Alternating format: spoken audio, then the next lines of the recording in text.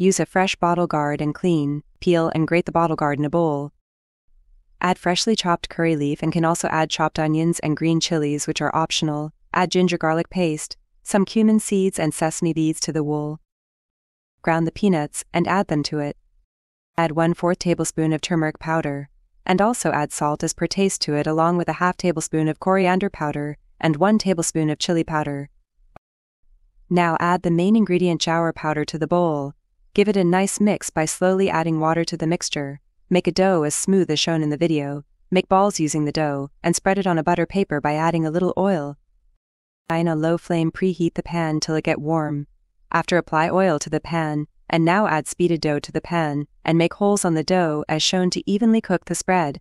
A little oil around it to toast the dough both the sides evenly. The yummy sarwa pindi is ready to eat.